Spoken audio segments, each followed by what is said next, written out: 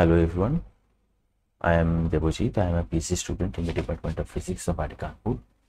I will be taking tutorial sessions of the NPTEL course named Calculus of One Real Variable. The instructor of this course is Professor Joydeep Dutta of IIT Kanpur.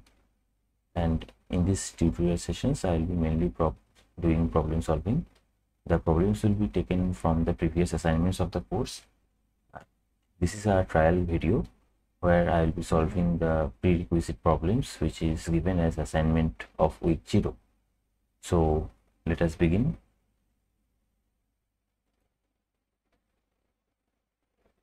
So the first problem states that the set in union Q is whether it is countable or uncountable. So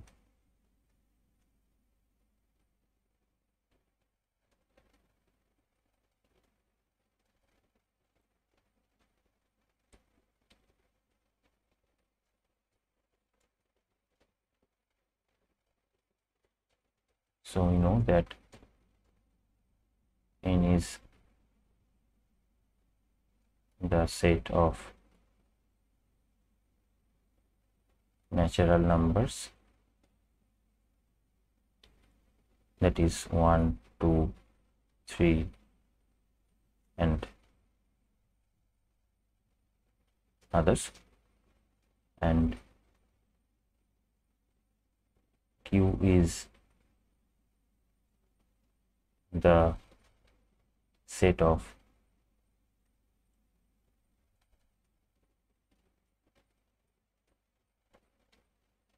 rational numbers, where rational numbers are numbers which can be written in the form P over Q, where both P and Q are integers and Q is not equal to 0.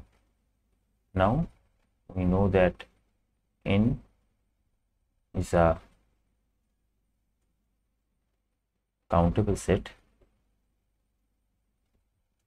Similarly, Q is also a countable set. So as we know,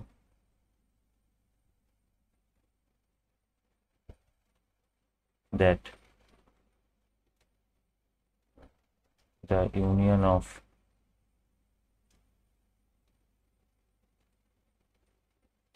two countable sets is also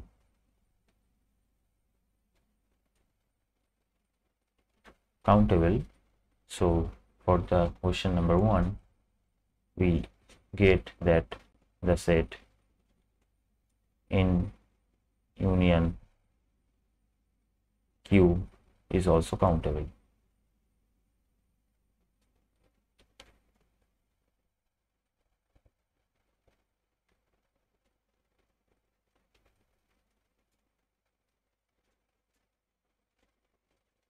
So this is the right answer. We can also look at this problem from another point of view. So let us quickly do that. We know that the natural numbers are 1, 2, 3, etc. And we can write them, for example, write 1 as 1 over 1, 2 as 2 over 1, and so on. So what I'm trying to get to is that the set of natural numbers is a subset of the rational numbers, and that's why N union Q will be nothing but Q.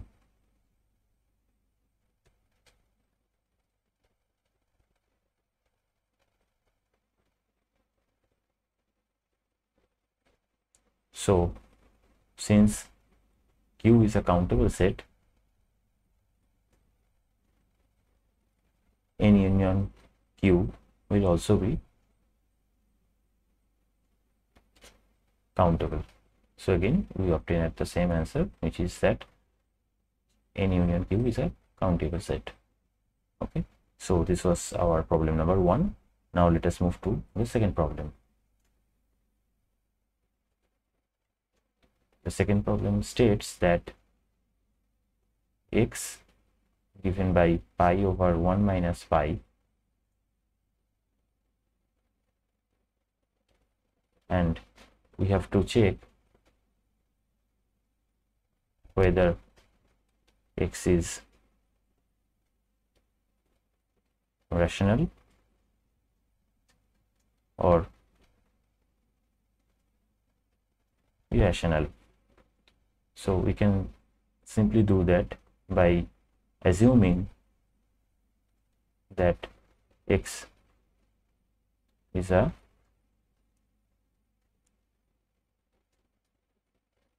rational number, that is, x can be written in form of p over q, where both p and q are integers and q is not equal to 0. Now we can rewrite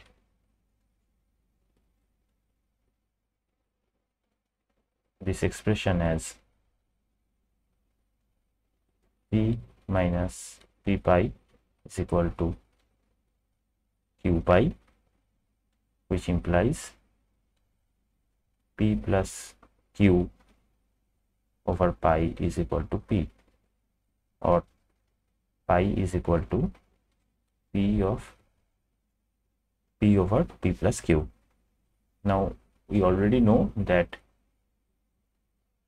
pi is an irrational number,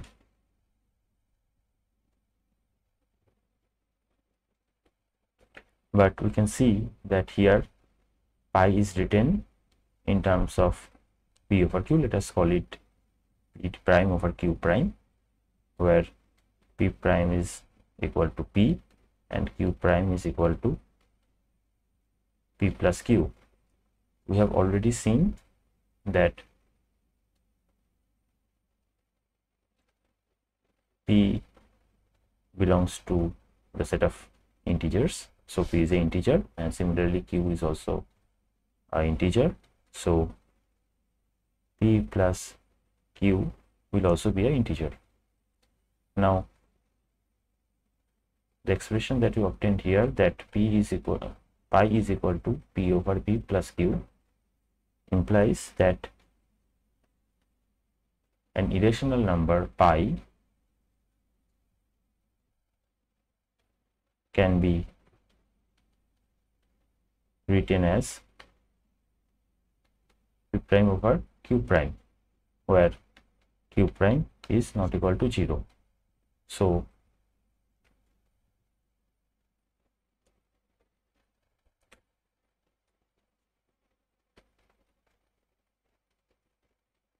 this observation is wrong or contradictory, which implies that our first assumption that x is a rational number is not correct.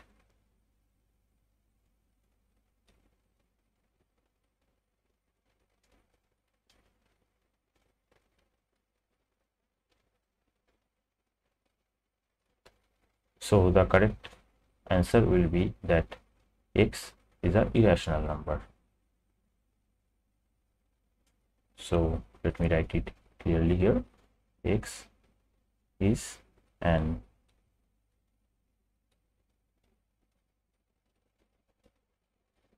irrational number. Okay, so this is our problem number 2, and now let us proceed to problem number 3. This problem states that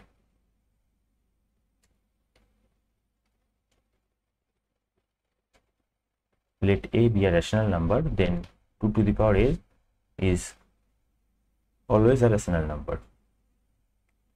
We can again prove this by giving counter examples. So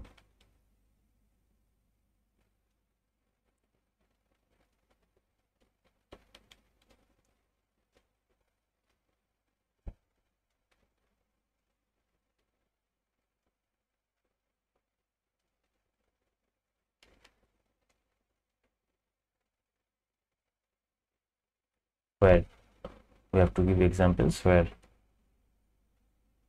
a is a rational number but 2 to the power a is not. One example will be a equal to half, which is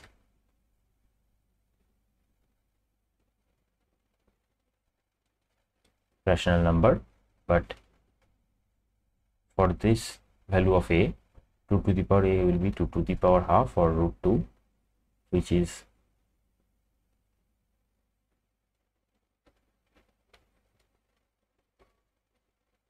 an irrational number. So the statement given here that for a being a rational number, 2 to the power a is always a rational number is false. So this statement is false. So this was our problem number 3. Now let us move to problem 4.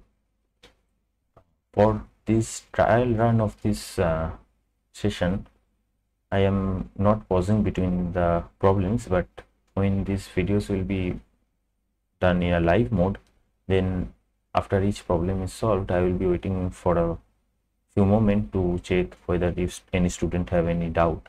So in that way we can delve deeper into the problems, but for this video I will just solve the problems.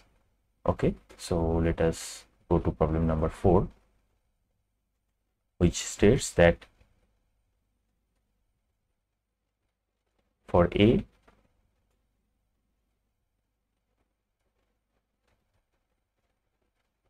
belonging to the set of natural numbers and a being a prime,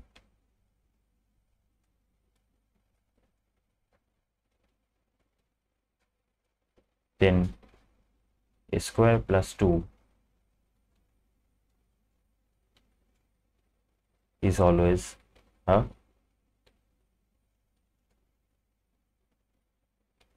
prime number. Again, we can give counter examples of this statement. For example, for a equal to 2, a square plus 2 will be 4 plus 2 equals 6, which is not prime. Similarly, for a equal to 7, a square plus 2 will be 51, which is also not a prime number.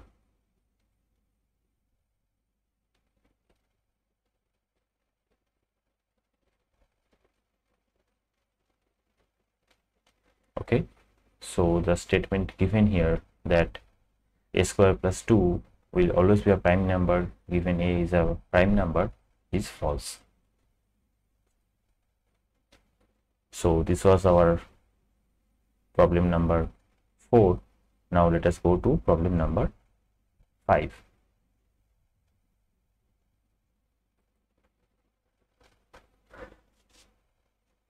So the problem 5 states that let p be a prime number and p divides a times b, where a and b both are integers.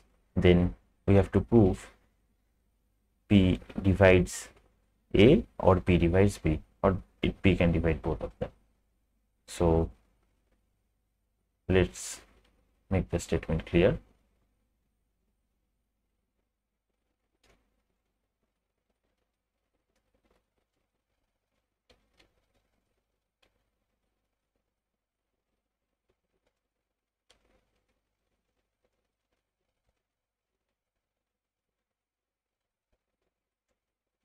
And given is p divides ab, then we have to prove that p divides a or p divides b. Now we can prove this in considering two cases. So let us check the first case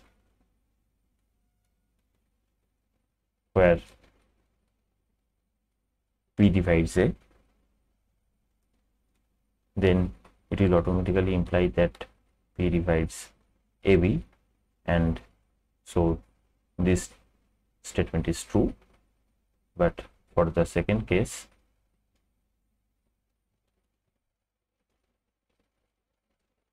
P does not divide A, we have to prove that in that case P will divide B. So this can be easily proved. First of all, P does not divide A and P is a prime. That will imply that P and A are coprimes, which means the greatest common divisor of P and A will be 1.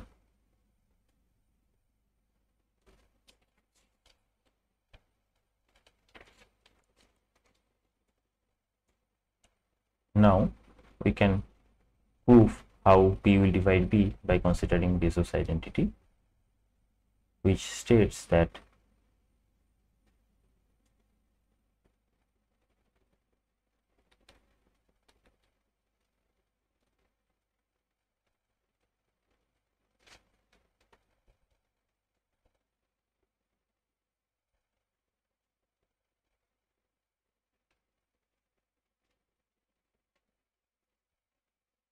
if x, y are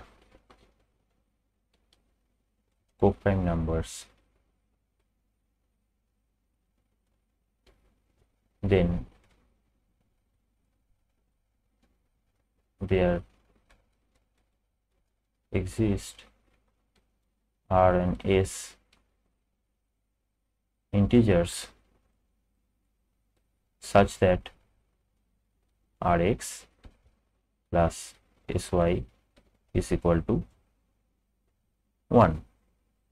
So for our case, we have that P does not divide A, which is for the case 2. That means there will be R and S integers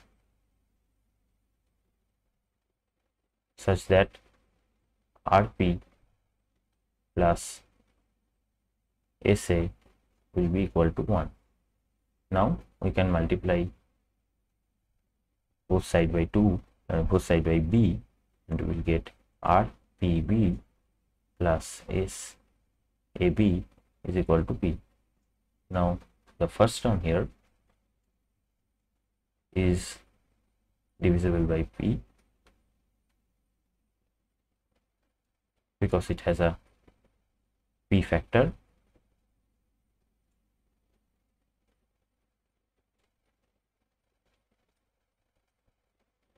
and also because both R and B are integers. Similarly, the second term is also divisible by P as P divides AB. So we can say that P divides Rpb plus Sab, or P divides P.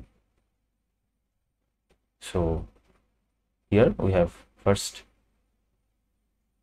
considered the case that P divides A, and then it is half proved, and when P is not dividing A, then we have actually proved that P will divide B. So the statement given here is actually true. Okay, so this was our problem number 5. Now let us move to problem 6.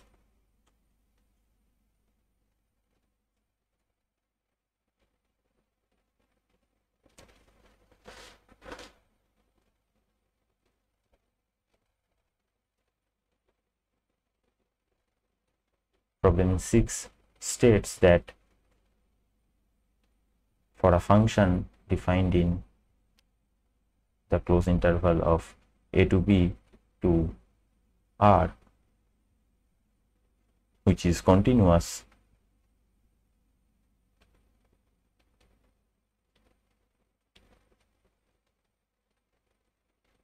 then the function f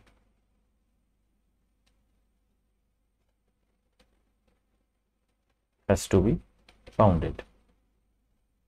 Now, what do we mean by bounded function? We mean that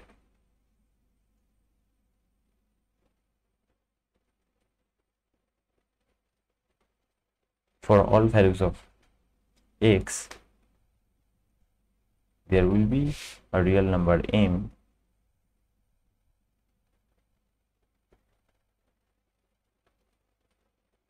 which is greater than the mod of fx. This will be for all x belonging to the domain of this function. Okay, so again, to prove whether this statement is true or false, let us start by assuming that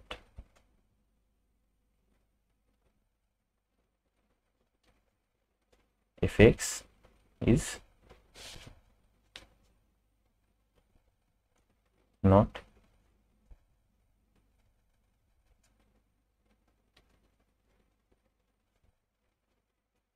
bounded above. What do we mean by that? That means that we will find x1 which is greater than 1. We will similarly find x2 which is greater than 2. We will find x3 which is greater than 3. Similarly, we will find xn which is greater than n. So this is just another way of writing that for all n, there will be a xn belonging to the closed limit of a comma b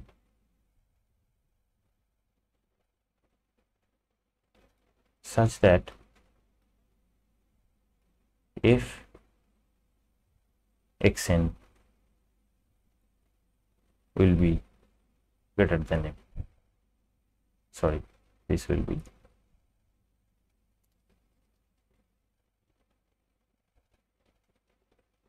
if xn greater than n. This is because we have only considered the function fx to be not bounded above. It might be bounded below, but if we follow this argument, we can prove that case also. So now,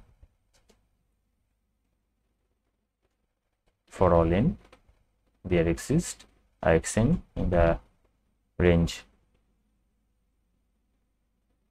a to b such that f of xn is greater than n.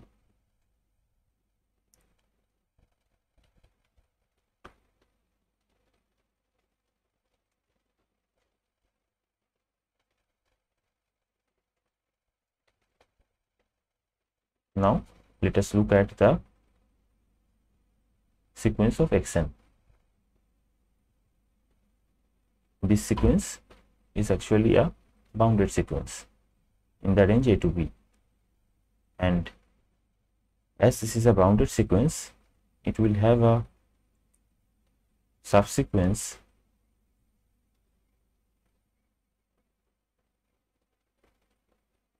which will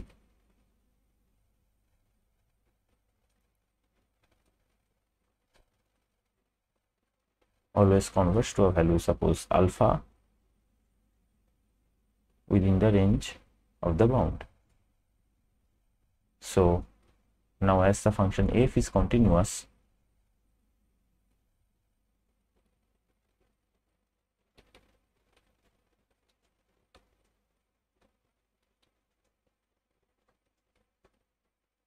we can say that the sequence of f x Sn will also converge to f of alpha, but previously we assumed that fx is not bounded above, but here we are getting that f,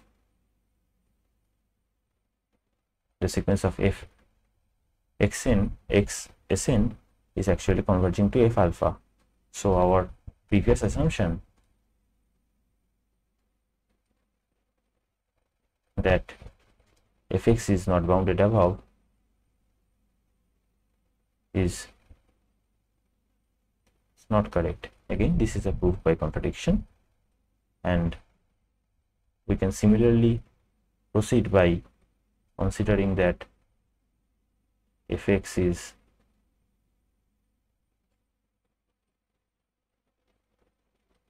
not bounded below, and we'll again see that this assumption is wrong if we proceed like this. So the statement given here is actually true, that the function f will actually be bounded.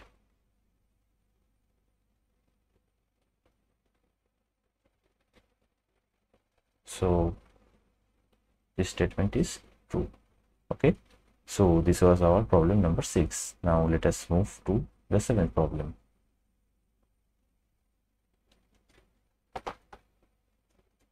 Okay, so the 7th problem states that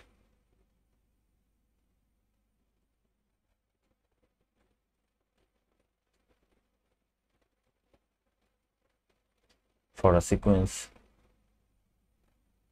xn where xn tends to x0 as n tends to infinity, then any function f defined in the region a to b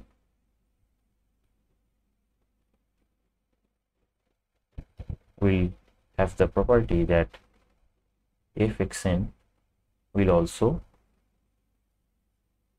tend to fx0. Now we can easily prove that this statement is actually false by constructing up a function f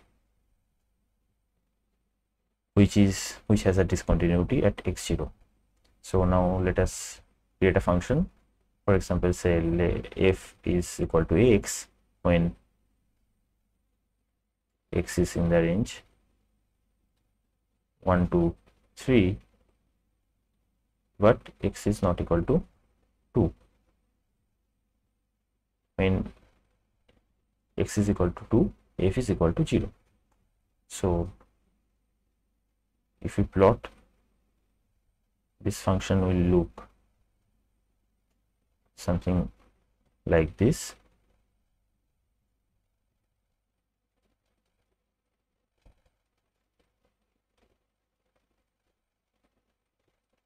And at 2 it will be 0. So now let us consider a sequence xn which is given by 2 plus 1 over n. So the sequence goes like 3, 2.5, 2.33 like this, and when n tends to infinity, xn will tend to 2.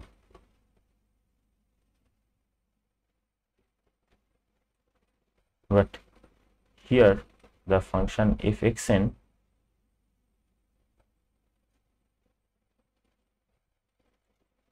will have a value of 2 when n is tending to infinity or x is going to 2. But f of 2 is actually 0 because we have defined the function is in such a way. So you can see that f xn is actually not equal to fx0. So by constructing this function we can actually see that this statement is actually false. So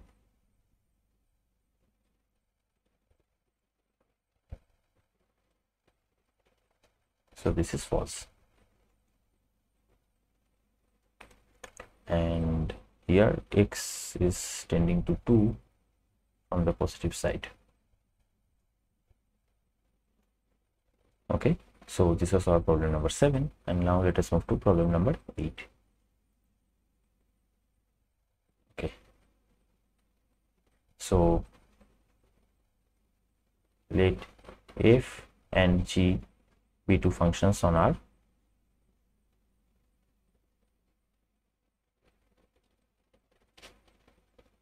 Then the domain of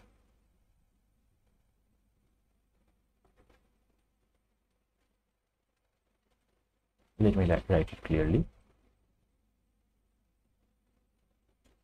Domain of fg is equal to domain of f union domain of g.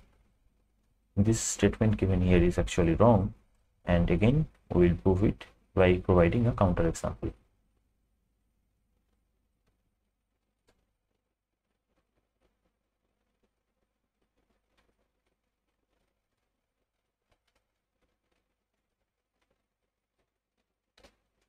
So let us define the function fx as sin x, and the domain of f will be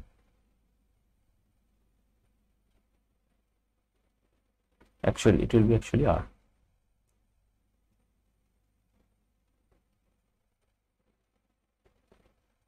And let us also define the function g of x like root over 4 minus x square, and the domain of this function will be minus 2 to plus 2. Now what will be the function if g of x? This will be nothing but 4 minus x square times sine of x. And what will be the domain of fg? This will again be from minus 2 to plus 2, and we can see from these two relations and this final relation that this is not correct. Why? Because domain of f union domain of g is actually R, and domain of fg is from minus 2 to 2. So for this example, domain of f union domain of g is not equal to domain of fg. So the statement given here is not generally true, so false will be the right answer. Okay, so this was our problem number 8. Now let us move to the 9th problem.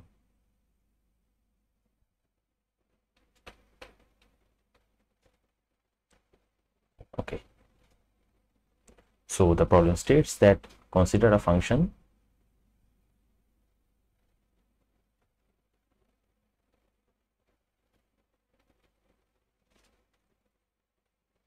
g given by e to the power fx, where f is defined from R to R. Then we have to prove that range of g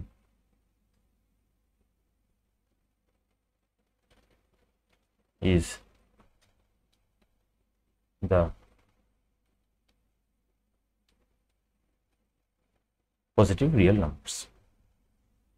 Okay, so we can solve this,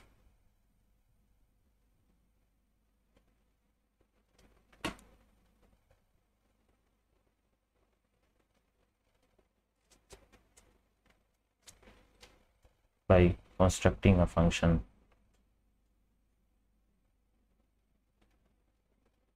gx as e to the power x and another function fx which is just fx defined from R to R. Then the composite function GOF of x will actually be given by e to the power fx.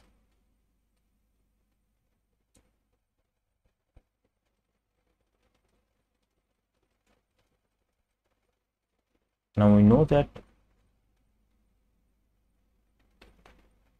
e to the power x is always greater than 0. For example, e to the power 0 will be 1 and e to the power 2 will be something, it will be square, and e to the power something negative will be in the range 0 to 1.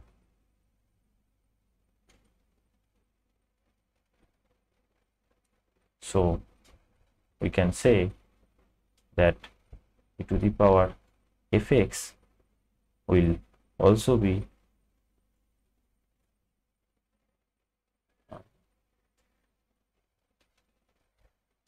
greater than 0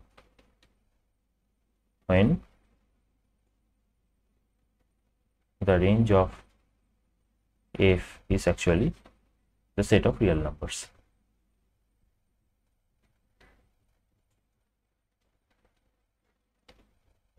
Right? So e to the power fx will have a range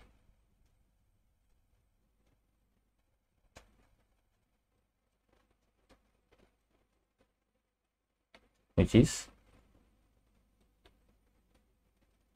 the set of positive real numbers. So this statement here is actually true.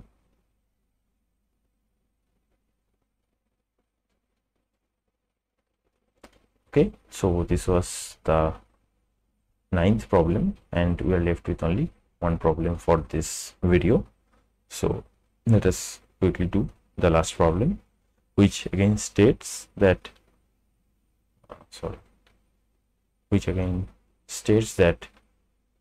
if a function from R to R which is also continuous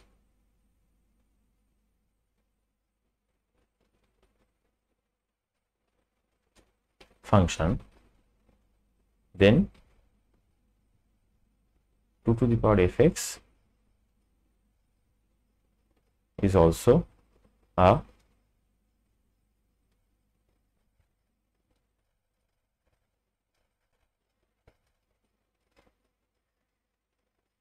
continuous function, and we can prove this by using the property that composition of two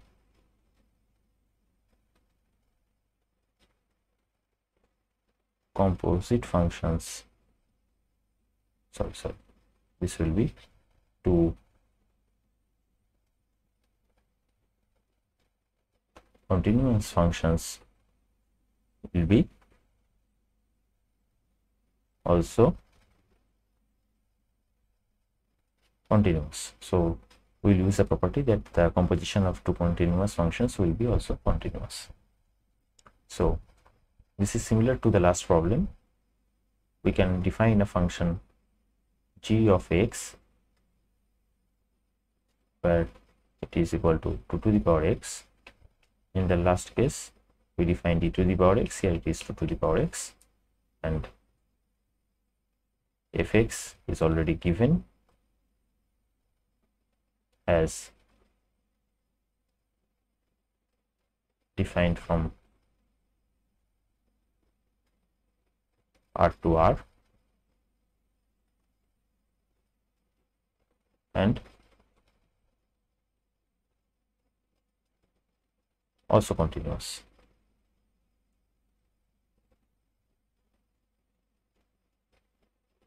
So what will be GOF of x?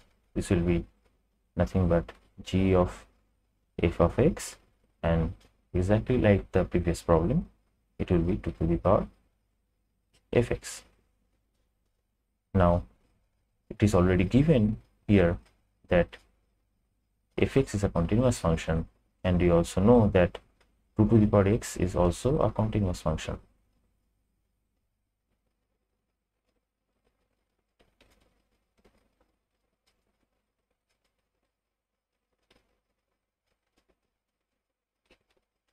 So we can see that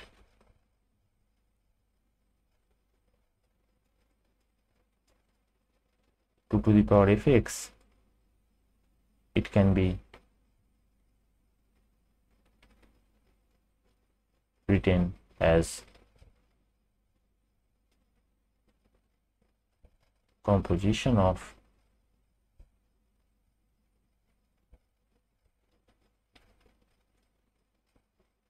two composite functions. So again I made the mistakes here. So this can be written as composition of two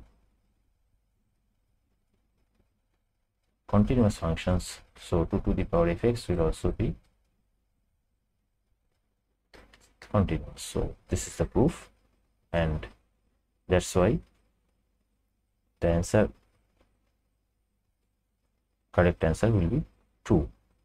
Okay, so with this problem the assignments of week 0 has been completed. So here we solved 10 problems, and from the next week we'll solve the assignments 1, 2 and 3, one in each week in live session, and also the recorded video will be uploaded in my YouTube channel. It will be uploaded, and also it will be made available to the students from the PMRF support team. Okay, so that's all for today, and bye.